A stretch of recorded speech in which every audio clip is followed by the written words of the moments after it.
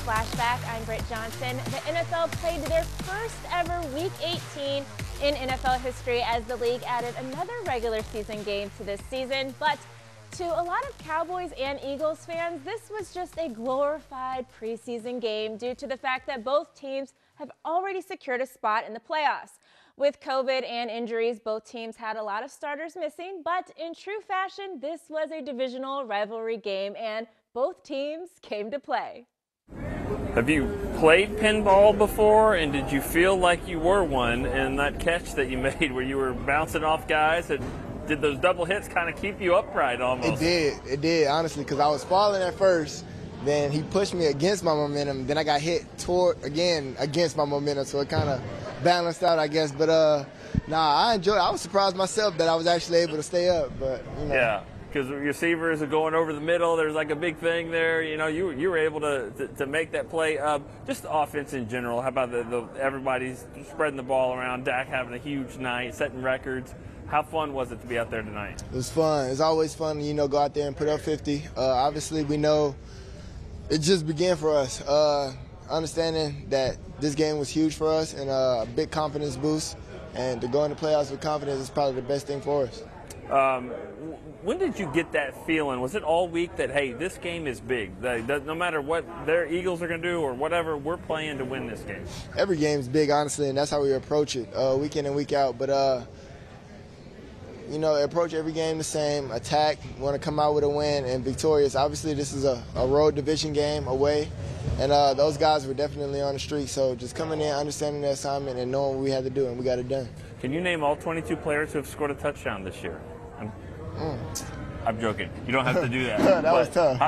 How about just the fact that it is a record? And what does it mean for a team that can do that? Has so many weapons. Just plug them in. So many weapons, man. I'm glad to be a part of it. And as you said, 22 different people on the same offense to touch the end zone. That's tough. And defense. I forgot pick sixes. and special teams. Yeah, so that's tough. That's tough. While the game may have not made a huge difference for the Dallas Cowboys, it was still an opportunity to focus on bringing confidence to the depth of their roster heading into Super Wildcard Weekend.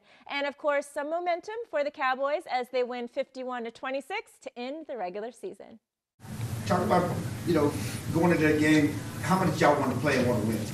Say it again. How much did y'all want to play and win this game, this final game? Oh, man, being able to come out here and capitalize and get the win, just to be able to build, on a win and, head to the playoffs. I feel like we carrying the team and the momentum in the right direction.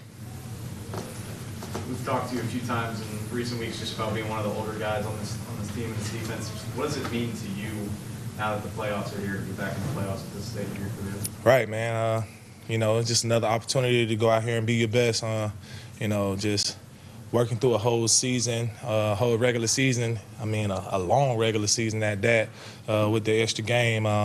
It means a lot to, be able to bring young guys and the group of guys that we have in that locker room to a playoff berth. What's you win your 12th game, you went undefeated in the division. Mm-hmm. Is there any sense of accomplishment in doing that, or is it all just about what's happening now? Oh, yeah, most definitely. You got to be able to, look at your accolades that you made throughout the season. And, we did a great job, but now you are right. It's time to look forward to what's next to come and capitalizing on those opportunities. I know you went out for a while. Was it tough to see light at the end of the tunnel at times, or you just felt like I'm just waiting for this moment? Yeah, it really wasn't, about what I was looking at or, what I was looking for. It was just all about, getting myself prepared to come back and help the team win. You're behind in the bet. Who? Yeah, we behind. But it feels good for the offense you want them to win this bet. Oh, yeah, most definitely. We wanted to win the bet, but also, we still, trying to put pressure on them and create turnovers. But, they won tonight, so we got to come hard in this playoff game. This guy might have been snubbed for Britt's game ball in the past, but I took care of him this week. Find out who secured Britt's game ball next. Dallas Cowboys Flashback, presented by Reliant, is brought to you by AT&T. Choose VA, Veterans get the benefits you've earned. Visit choose.va.gov. And by Reliant, an NRG company.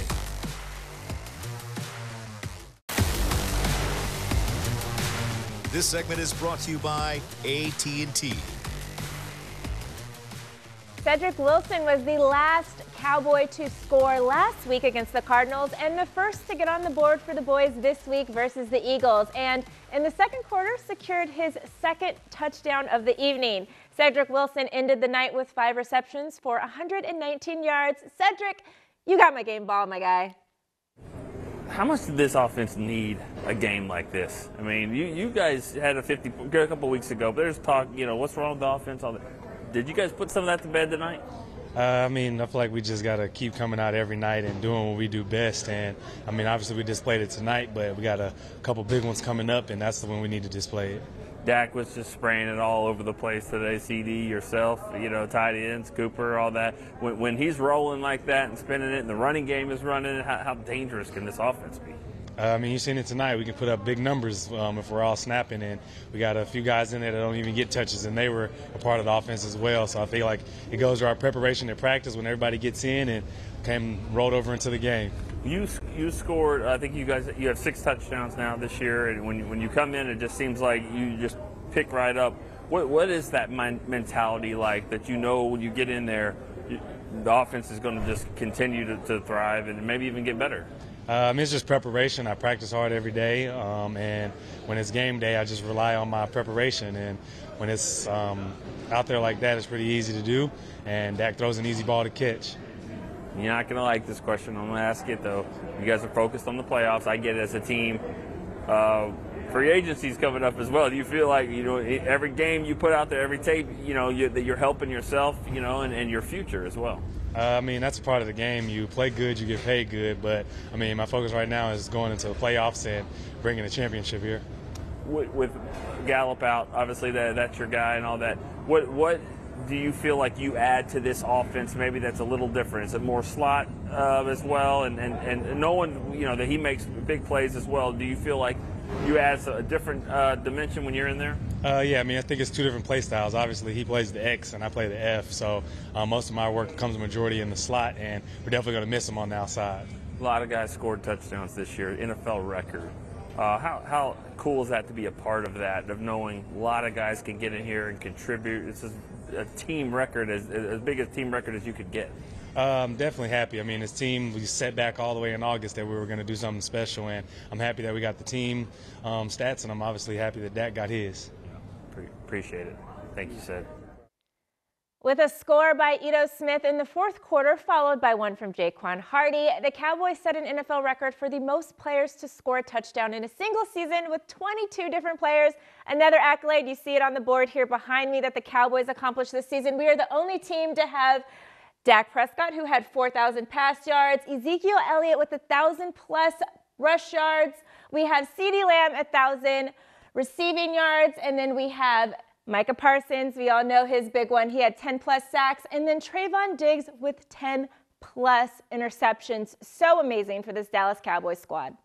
How much are they talking about that record? Is that something y'all discussed in practice? We kind of know about that. Is that, there's a lot of different guys that have scored touchdowns, or do you even know what I'm talking about? Oh, no, I don't know. I didn't know about it. All right. Well, you actually, I think, your touchdown tied the record most touchdowns. Oh, really? Most touchdowns by different players in a season with 21. You were the 21st guy to score. Really? Yeah. What does that mean as far as a team that can spread the ball around, different guys? It doesn't matter. Just plug them in and let them score. Man, it just goes to show the organization, they do a great job at bringing guys in, and that's a very talented roster, man. And we all competing. It's very competitive, and man, we just they doing things the right way here. You played a lot with Atlanta, Dan Quinn. I know he's on the other side of the ball, but what was it like to kind of reunite with him, and you can see he's doing great things on that defense? Man, me and Coach, that's my guy. We got the same birthday, okay. So it's kind of cool. September 11th, and yeah, we were very close when I was in Atlanta, and I was just happy to see him when I got here, and he was happy to see me as well. Awesome, appreciate it. Thanks. Thank you. The Cowboys work on cleaning up any criticism they've gotten this season during Week 18. We got more next on Cowboys Flashback. This segment was brought to you by AT&T.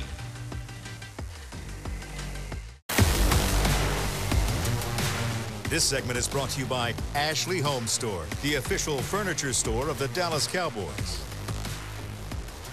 The Dallas Cowboys have been getting some criticism in their inability to run the ball well this season. With Tony Pollard out this week due to a lingering injury, Zeke was accompanied by Corey Clement on the field, who is a former Eagle and somewhat of a legend in the city of Philadelphia.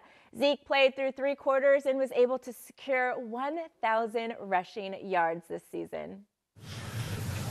Yeah. Zeke, what is it, especially just dealing with an injury for most of the season, what does it mean to you to hit 1,000 yards on the season? Sure, that means a lot. I mean, you look at just how the season's shaking out, and like I was a little banged up, but I mean, I think it's just a true testament of how well his O-line has played, and I wouldn't been able to do it without those guys. To have a game like this at the end, they show you that I'm back, I'm ready, I'm close to 100% ready to go for the playoffs. Yeah, no, 100%. That's definitely what I was looking for going into this game, is just kind of getting back on the horse and getting things ready for the playoffs. You had the long run where then you came out right after that. Was it your knee again or something different? No, I just landed on the ball. You guys had a big game, but obviously your cousin and all the other backs had big games. It's just the running group which y'all did today. Yeah, I mean, TP told us going into this game he wanted 150 out of us. We went and got that done for him. He wasn't able to make this trip with us, but I mean, we put in a lot of work all season, and I think we do so much just within our group, just making each other better and holding each other to a certain standard. And it's great for us to come out and have the type of performance we did out the running back room. Dak Prescott also had a big game, breaking Tony Romo's franchise record for the most passed touchdowns in a season with a total of 37 after hitting a career-high 5 pass touchdowns in a game, throwing 21 of 27 completions for 295 yards and 0 interceptions. What does a game like this mean for you guys? You set all these records. You certainly surpassed Tony Romo's record. Was it about the momentum? Was it about the record? What does it feel like to do what you got there? Yeah, it had nothing to do with the records. I think we talked about earlier in the week. It's about the momentum, giving us something to carry over into this to the new season, I guess you can say. And excited about the way that we finished this regular season, going 6-0 in the division, coming out here and doing this on the road. It was a great team win. Great for some young guys to get in and some different guys to go score touchdowns, and to get that record is cool. I mean, I think that says a lot about a team. Just to have that many guys score touchdowns is impressive. But honestly, none of it matters now as we look forward and we move forward to what's to come. Mike McCarthy said that 37 touchdowns in a record-setting season is not bad for a guy that's slump. I agree. Yeah. I mean, if I wasn't in one, I guess I could have done it a while back. But, yeah, I mean, pretty cool. I mean, pretty cool to get a record like that. I mean, obviously knowing who's come before me and who's the hit play the quarterback position here before me. I'm just the beneficiary of a lot of hard work, great play calling, offensive line protecting, a bunch of different guys making plays. So just a stat, to be honest with you. When did you know you got the record? Were you aware of it on the sidelines, or someone tell you at halftime? No, I mean, honestly, I mean, when I just came off the field, they were saying congrats. I knew going into the game, obviously, there was a chance, but that's not anything I really think about. Yeah, I mean, just coming off the field, they said congrats, and I thought they were saying congrats for 5 touchdowns, to be honest, but then they informed me. How proud are you of Zeke and for him to get 1,000 after the way the season is going? Yeah, I mean, huge for a guy to play through injury, a running back to play through a knee injury and put a brace on, and just to keep grinding and keep doing everything he can to be there for his team and to give his best week in and week out. Yeah, I mean, that was huge. That was huge for him, huge for the offensive line, huge for this team, for him to go out there and get that, and a lot of guys took pride in that. What's up, Sal? Great. What do you guys have to do to focus on going into this wild card game? What do you think as a team you need to get better at, focus on, improve on? Yeah, I mean, you just said it, focus, honestly. Just focus and take it one day at a time. I mean, the playoffs bring a great deal of excitement.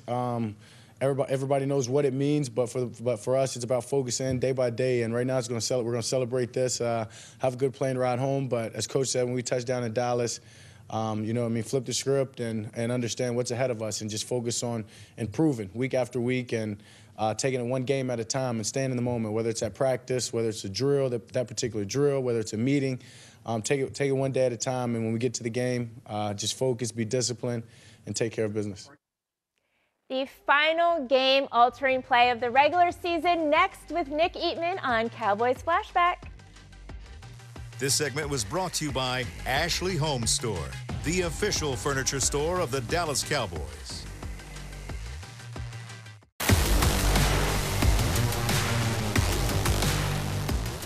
The last time Nick Eatman, senior writer for the Dallas Cowboys, will be joining me on Cowboys Flashback this season for our very last gap moment of the season. Right. So, I mean, we had a lot of moments in this game, so I'm going to let you see what we got here. Maybe we should change it then to the SAP, the season-altering play, because this game, all right, 44-20, fourth quarter, this game is definitely out of reach here. So the what isn't out of reach is the Cowboys getting a chance to break the single-season record by the NFL, most touchdowns in a season. And I feel partial to this because I was kind of onto this early when it was 14, 15. So now to see it at 22, all right, here we go. Jaquan Hardy's in the game. He goes right up the middle for a run here. Now look at this little cut back. I mean, this guy was on the practice squad a few hours before the game. They call him up. He's over here dicing through, making plays. He's the 22nd guy to score. And it's like a full thing coming back because he was kind of low-key a star during the beginning of the season during Hard Knocks. Let's watch another thing, though. Look at the center here. Matt Farniok. He hasn't played a lot this year, 68. Okay, he pushes this guy. Okay, I got this guy. Cool, McGovern's got his guy. Fine. Now here's another one to the second level. And then I see a safety. I'm going to block you, too. I got two guys. I mean, he hadn't played a lot this year. Great, though, job by Jaquan Hardy to score. It's the 22nd guy. You know, when you make a run like that, it's kind of like, you know, the way Emmett used to do it, who wore number 22. This was a 22-yard run, and it was the 22nd touchdown. All those and numbers hey, here we are. I mean, you're related to Bob Hayes. He wore what, 22? I've done this a few years. What season is this for me?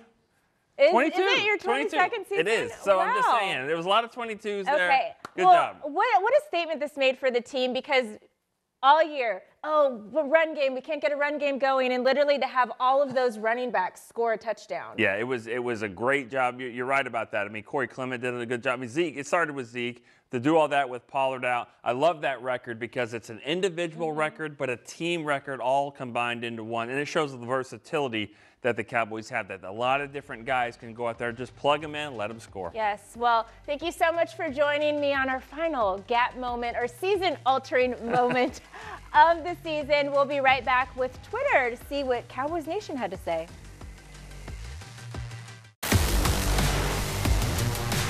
Dallas Cowboys Flashback, presented by Reliant, was brought to you by AT&T, Reliant, an NRG company, and by NFL Game Pass. You'll never miss a game again.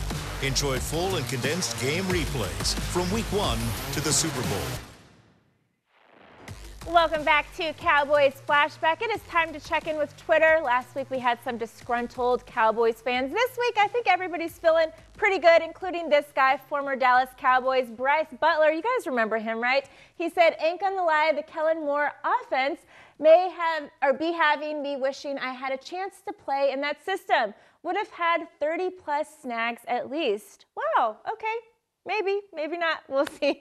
Moving on, this person said, "I don't like cleaning, but I love a clean sweep. 6-0 against the NFC East. Hashtag Dallas Cowboys."